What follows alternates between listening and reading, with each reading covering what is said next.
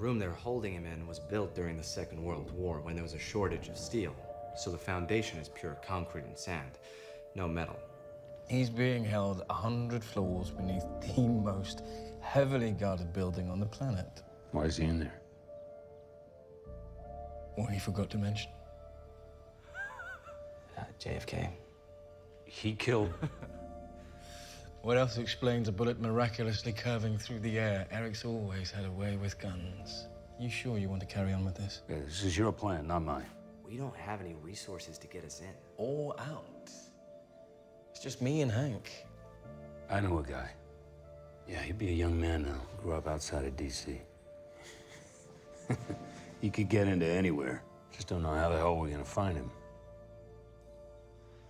History, bro, out of the question. We have a phone book.